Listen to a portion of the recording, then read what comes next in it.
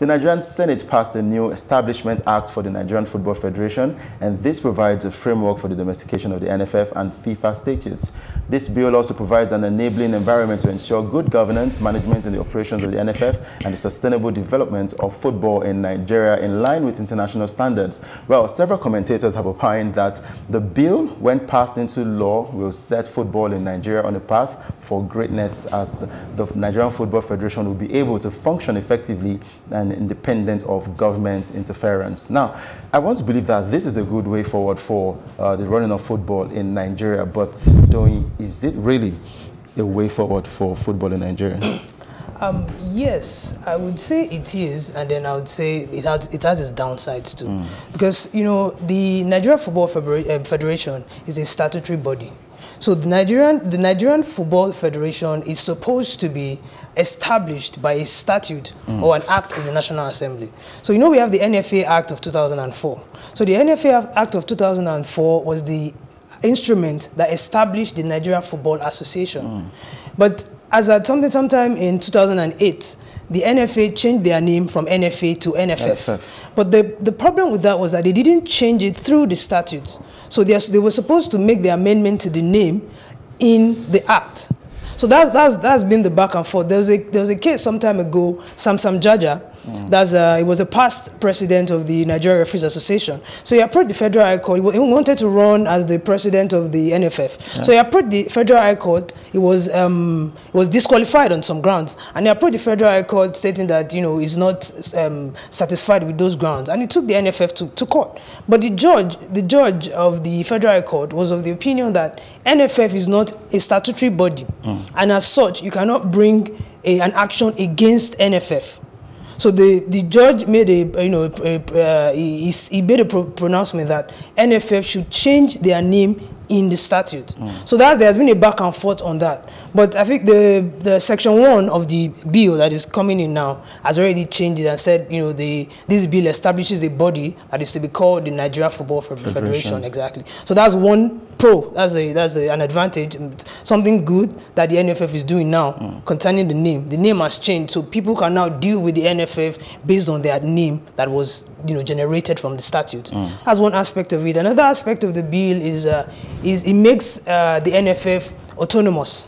Okay. And, you know, it gives them self-governance, saying that there shouldn't be any interference, government interference. We've had issues like that, you know, previously, where the government interfered in the activities of football federation. Then we were banned from participating in football activities for a while. Yes. So, but the bill has come to say the NFF is autonomous, and the government shouldn't interfere in that. So that's also one of the upsides of it. Also, another thing is the domestication of the FIFA statutes that you mentioned. Also, in that Samsam Jaja case, the NFF was going to rely on the FIFA statutes, saying that football disputes could only be be resolved through arbitration. Yes, but, you know, Samsam Jaja approached one of our courts, our civil courts in Nigeria. So the NFF was relying on that provision, saying that, as Article 59 of the FIFA statutes, saying that it shouldn't have gone to court. It should have gone, you know, sought redress through arbitration. But the judge was also of the opinion that you can't ask him to use a statute that has not been domesticated. So as at that point in Nigeria, we did not recognize the FIFA statute as any statutory provision that we should rely on. But the bill has come to say, you know, we are domesticating the FIFA statutes, it can be relied on. So that's also a good side of the bill. But when you look at it, you know, on the flip side, there's been this back and forth dispute on arbitration as the sole dispute resolution mechanism for football disputes. So FIFA also provides, that same Article 59 also provides that you can only seek redress on football disputes through arbitration. But there's been a back and forth. There's this case, this RFC Serine case and Doyen Sports against FIFA, where the Brussels court held that you cannot subject a party or a disputing party to just a sole means of dispute resolution.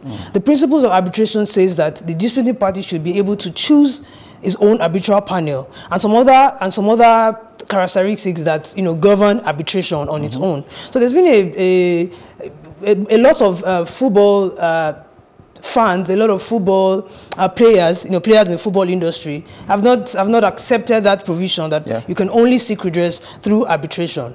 So that's also one of the downsides of the bill. And in all, it's the bill makes football a national asset, which is interesting. It says it makes football a national asset and that we should have football should have special privileges, which is interesting. I want to see how that will play out with the government. Yes, and it also says that the government should take care of the finances of NFF. Okay. So it's also an interesting provision. I'd like to see how that will play out. But in all, I think if you look at it from the advantages and disadvantages, I feel like they'll be balanced. Okay. But before we let Steve talk about, or rather give his own opinion on the NFF bill, we spoke with Fred Dore, a media practitioner and also an internet publisher of Sports Talk Africa. He also talked about the NFF bill. Let's listen to him and we'll come back and still continue with the discussion. I think it is important, first of all, for us to understand how the NFF bill came about. Before we started talking about the NFF bill, we had the NFA Act. And the NFA Act metamorphosed from a decree that controlled Nigerian football. And that decree seemed to put the supervision of the NFF under the Ministry of Sports. And it did not include issues that FIFA wanted. So just to say, it did not correspond with FIFA statutes. And we found a situation where, for instance, FIFA says certain football issues do not have to go to court. But the NFA Act or the decree didn't say so. So we have seen, as you can remember, that a lot of NFF cases had gone to court, disrupting and distorting the process and so on.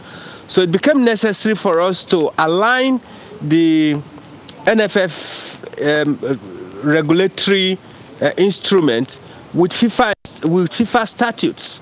And that is how the issue of the NFF bill came out. I remember that the Congress of the NFA went to Makudi and then they resolved that they should have a new bill, and so the NFF bill came about. It is really essentially for us to align with FIFA statutes so that certain football issues do not have to go to court and that the country has to recognize it as part of our law. Because the reason why we've been going to court on certain football matters is because the bill had not been passed. The aspects of FIFA statutes that we refer to are not domiciled here, they are not recognized in our law. So there was need for us to have a body of law that corresponds with FIFA statutes and for us as a nation to recognize those provisions or clauses or articles that FIFA really wanted. And that's how the NFF became about. Now, the bill had been in the National Assembly I think from even 1999, there's been issues about it, like sometimes the leadership of the NFF were not able to lobby enough for the bill to be passed at the National Assembly. And some people also suspect that the Ministry of Sports didn't want the bill passed because it actually will remove their control of the NFF, But recently it's been passed. Those clauses that needed to be amended to align us with FIFA statutes has been put in place, and the bill has been passed and is now waiting the consent of the president. So far, the president has not assented to the bill, but it is our hope that he will understand it and then assent to the bill. And so the NFF bill is now in line with FIFA statutes, and we hope that the president, since the presidency has declared so, we hope that the president will assent to the bill. We're all hoping that the president will assent to the bill and we have a good running of football. I'd like Steve to respond to that. Well, thank you, Doka. I've listened extensively to Fred, and he kept saying that we have not aligned our laws in accordance with the FIFA law. Now, I would differ slightly from his position, and that is because this bill that is now before the president awaiting assent seems to be just a reaction to the Sam Jaja case and other cases that birthed the drafting of the bill. Accordingly, maybe what the NFF had in mind was just to regularize his name and put a structure that removes his appendages to the Sports Ministry and National Sports Commission. Now, when you look at the whole framework of the bill, you see that a lot of things have still not been put in place. Fine, you have incorporated Article 59 of the FIFA statutes, which stipulates that all member associations of FIFA, football leagues and affiliated competitions and associations shall abide by the decision of the Court of Arbitration for Sports and recognize arbitration as the sole dispute resolution mechanism. Now you ask yourself, has the framework for arbitration been set in place by the NFF? Perhaps maybe there will be another regulation or law that will put that one in place. As the bill stands before everybody, there's no provision in that regard. People have mentioned the NFF Arbitration Committee. Maybe I will speak extensively on that during the dispute resolution segment of the program. Now, I will also draw your attention to the financial provisions of the bill. Under this particular provision, the bill stipulates that there shall be a certain account which shall be operated in the name of the Football Federation. Under the supervision of the National Sports Commission. Now, part of the monies that are expected to be paid into that account includes monies from the government, monies from interest, profits from investments made by the Football Federation. Now, I don't have any issues with the Federation making investments on behalf of the Federation. The executive committee, money is paid on behalf of the executive committee. Now, I don't imagine that FIFA would pay money in the name of the executive committee. The executive committee, for all intents and purposes, represents the federation. So every money from every grant or allocation from FIFA should be paid to the federation. Now, it seems to be a subtle way of circumventing the supervisory jurisdiction or powers of the National Sports Commission, because the FIFA grants and allocation are not expressly provided for in that particular financial provision. So it makes one wonder whether there are mechanisms in place that will check some of the financial infractions that we have witnessed over the years. Now we talk about reporting, accounting reports and audit reports. Now, just a scanty provision saying that, oh, the NFF shall publish its audited financial reports.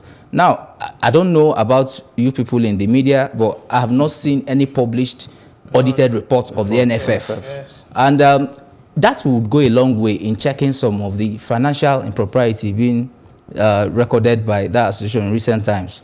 A few weeks ago, a few months ago, the association members, the executive committee members were in EFCC custody.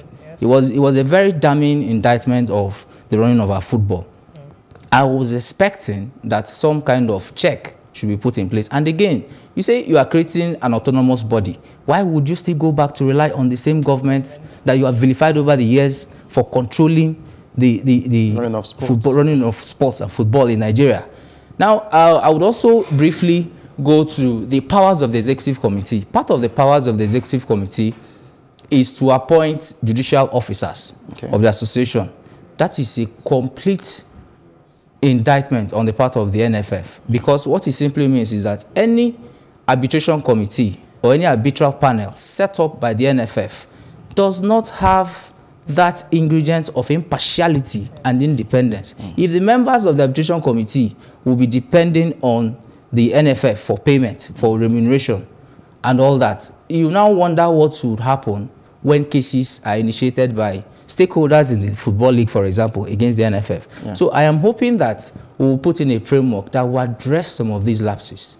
So, but all in all, I think what it has done now is to align us with the FIFA framework and make sure we don't fall under the sledgehammer of FIFA. So.